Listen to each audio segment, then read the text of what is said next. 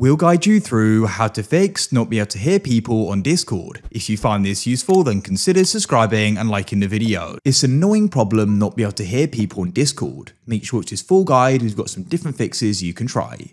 To get started, come to the bottom left and open up your user settings by clicking on the gear or cog icon. Scroll down into app settings and find the option voice and video. What you want to do is go and find the output device here. Make sure you go and select the device you want to go and use, like so, and make sure the output volume is turned up and not set all the way down. Go and see if that solves the problem. Next thing you want to try doing is coming into a call or a channel. So for example, I'll come into this channel here.